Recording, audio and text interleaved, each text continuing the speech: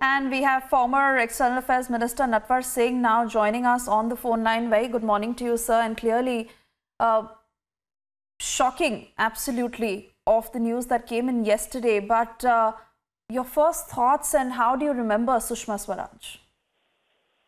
Well, I knew her reasonably well, and I was absolutely, as you said, I was shocked because she was in the Lok Sabha in the early morning, meeting people. I had known her for a number of years. She was a very lovable individual, spoke superb Hindi. She had a great sense of humor. And she always spoke to me in Braj Bhasha because she came from part of Haryana where Braj Bhasha was spoken. So whenever she met me, she spoke in Braj Bhasha, which is the language spoken in Vrindavan, Govardhan, Bharatpur, Deeg, Gokul, Govardhan. So it's a big loss. And she became an active politician at the age of 25, became a minister in Chaudhry Devilal's government. So it's a big national loss.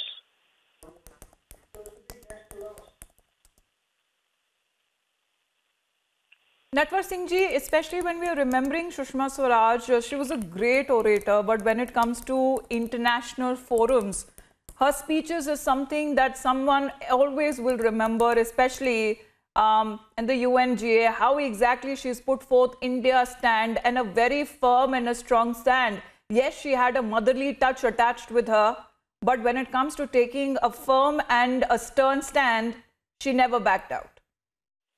No, she didn't. She spoke very well at the annual session of the United Nations, September to December each year. And when the Iraq war took place, and the situation in the Middle East, she was very active in getting our people back to India as soon as possible. So I think she'll be remembered for a very long time because she was minister in several ministries. But the most important portfolio that she held was that of Minister for External Affairs. And when she was not included in the cabinet, I was quite surprised.